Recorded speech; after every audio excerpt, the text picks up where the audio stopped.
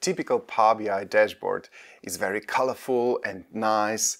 However, does it really take the message across? Can you tell from this picture here if my sales performance, for example, is good or bad? How good? How bad? Where should I focus my attention? How should I act upon this? Very hard to tell. If I show another picture here, is my sales performance here good or bad?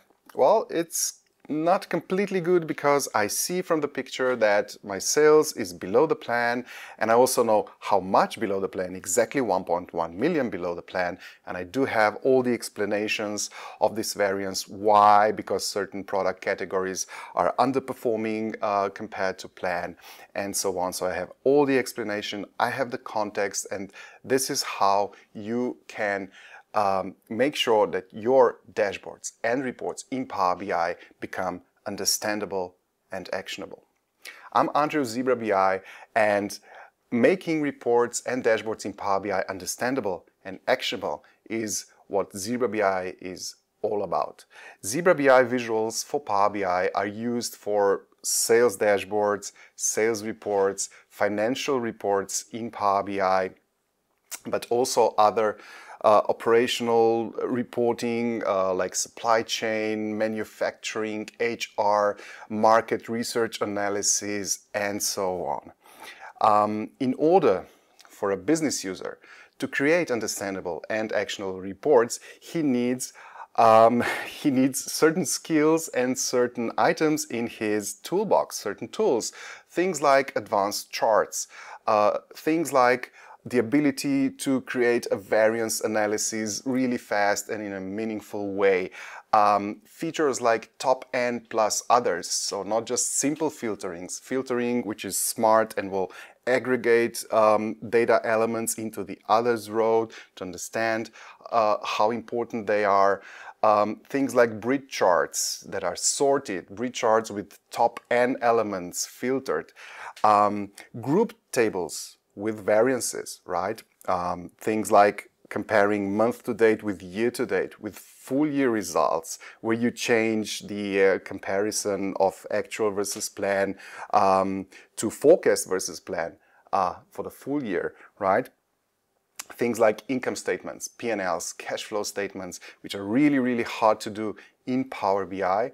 Grid charts with subtotals, more top-end options, the ability to display forecasts in all the charts. Price volume mix, variance analysis, and doing all that not just in one chart, doing that in multiple charts at once so people can compare visually different types of categories and learn, get the insight, and then act upon this. If you thought this is hard to do, think again. It is really easy with the Zebra BI visuals for Power BI. So let me show you just quickly how they work in Power BI. Let's take a couple of examples here. This is a sales dashboard here, and constructed completely of Zebra BI visuals. So we have certain tables, charts here. These are all Zebra BI visuals, which will render the variance analysis, will explain, will give explanations in report page tooltips, will support Power BI, drill through buttons, things like that, and are actually quite easy to construct. We have two visuals. The first one is called Zebra BI tables, and the second one is called the Zebra BI charts.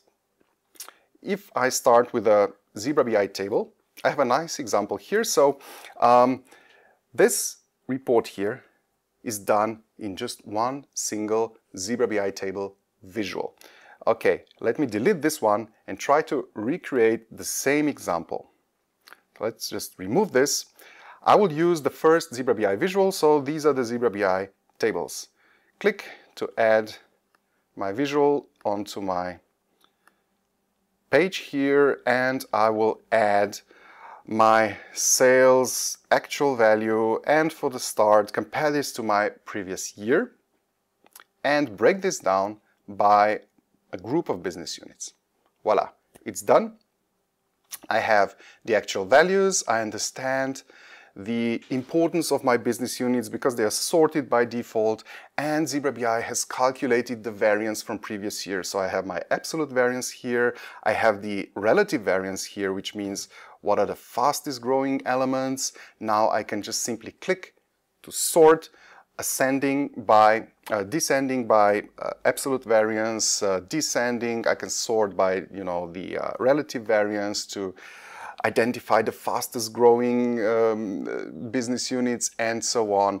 I can do things like hide certain columns from my visual with a single click, and the visuals are completely responsive. So if I make the visual more narrow, the visual representation will change, and in my example here I got the so-called integrated variance chart, which is very compact and will present the most important information like the actuals and the variance in in a single chart.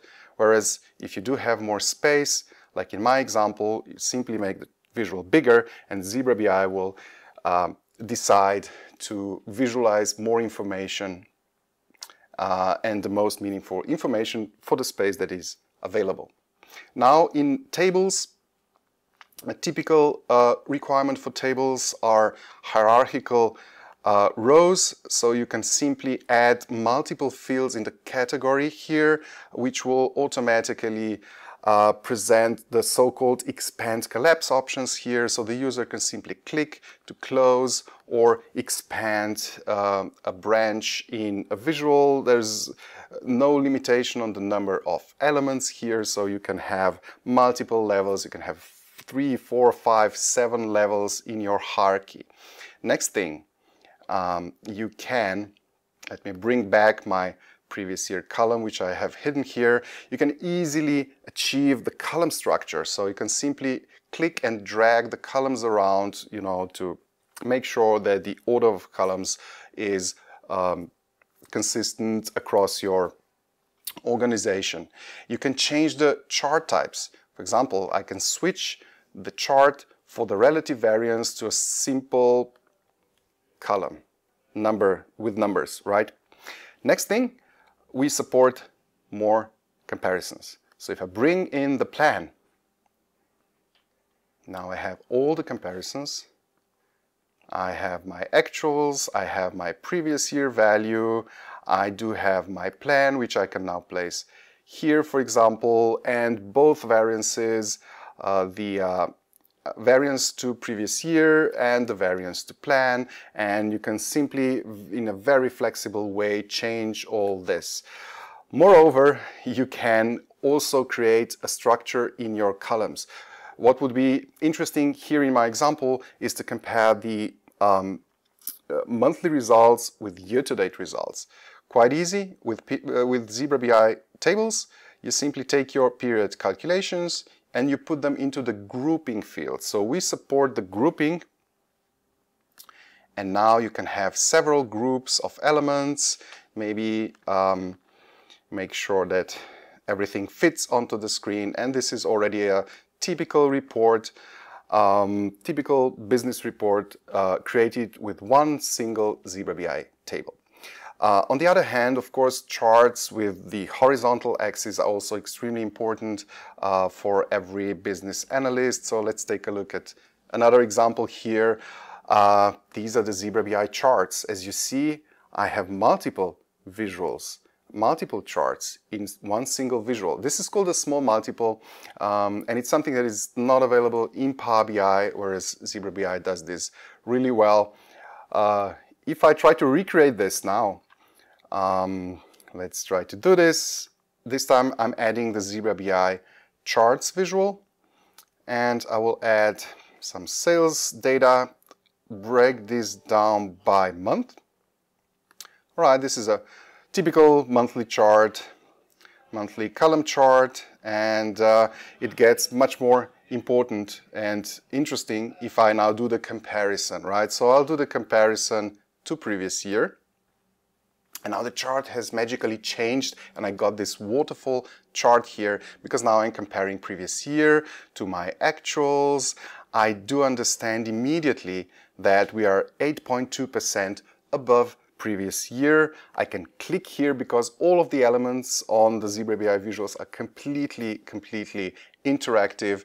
If I click now, I got the absolute variance, so it's 600 and something K above previous year. I can click once more and get both the absolute and relative labels. You can click once again, just one click to cut the axis in the waterfall chart. And of course, this is not just one chart. What we did with the ZebraBI visuals is we have packed many types of charts, all of the chart types that you need as a business designer, right? And we have this so-called chart slider where you simply click and you will get another chart type here, like the column chart, which is again completely responsive. So if you make it small, if you just need a small chart, you will make it small, quite narrow, and all the information will be presented in this limited space. Whereas if you do have more space, just make it bigger, and ZebraBI will additionally calculate and display all the variances. Next, we have area charts, line charts, and so on. And what is even more important is the information density, right? Now you need to do the breakdown by a business unit, breakdown by customer, breakdown by product, right? You need to understand what is actually happening in your business. So if I do this in ZebraBI, I'll just add a group of business units and voila. What happened now is that all of my business units are displayed within the same visual, right? Of course, you have a lot of control how to further settings, how you optimize the display. For example, you can actually control the exact number of pixels for the category size to make sure that your charts are displayed in a proper way. You can control the data labels, make sure that they are clean and understandable. You can display not always all the labels. You have complete control over the label density, for example. In my case, this would make more sense just to display the most important labels here. And voila, I got a nice analysis in only one single visual with the ZebraBI visuals. So this was a quick run through of the ZebraBI chart, ZebraBI tables. Our visuals are also used for income statements, because they do have a lot of advanced features. Typically in an income statement you would need a bit more functionality, because income statements have subtotals. They may have good KPIs and bad KPIs like expenses within the same data set, right? So what we have done here is you can use a vertical waterfall chart here, and now for certain elements you simply say, like my revenue here, it's actually a result. It's a total of my product revenue and service revenue, right? So that's why you can simply right click and mark it as a result. A normal waterfall chart would just stack all the elements one on top of another, but in ZebraBI you can actually right click and do this for each row. So I mark this one as a subtotal, and I can also invert certain rows like expenses or costs, like in my case the product cost. Simply right click, invert, and this is how you construct your income statements, P&L analysis, pricing calculations and things like that, cash flow statements. The important thing as well in reporting is that you're able to add your forecasts, your estimations and so on into your reporting. Like in my case here, I'm actually showing the actuals versus plan up until the current month, right? But what is going to happen up until the end of the year? So for all the rest of year, I do have a forecast, right? So this is another feature of Zebra BI visuals. All of our charts and even the Zebra BI tables support forecasts in a really, really nice way. So this would be a typical view if you don't have the forecast for the end of the year. If you do have it, you simply take the field and put it into the forecast bucket here, and Zebra BI will present it for the rest of the year, calculate all the growth rates and so on, and this can be done in all the visuals that we have in all the charts, including the Zebra BI tables. So I invite you to go to our website and import the Zebra BI visuals into your Power BI reports. Our visuals are available on the App Stores. They are certified by Microsoft. The basic version is free, and we do have a 30-day free trial for the professional version. And make also sure that you visit our website to download a lot of examples that we have there, how-to videos, more tips and tricks. Enjoy and good luck.